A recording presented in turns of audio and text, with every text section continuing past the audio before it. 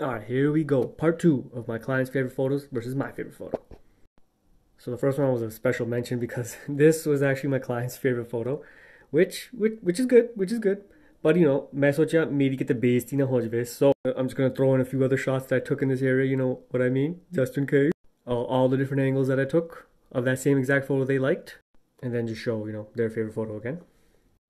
And for me, honestly, it was kind of hard to choose. There was quite a few good photos. Use a softbox for this one. But I have to say, this one was my favorite one. I did like the previous one, although I just didn't like the fact that, her tikka was a little off center. This one right here, everything just seems to be perfect. You see his watch, the chuda, tikka straight, nice, clean, perfect photo. And I just want to add this one in here as well because the client really liked this photo because her forearm looked pretty jacked. Those were her exact words. Yeah, she works out. So you know what I mean?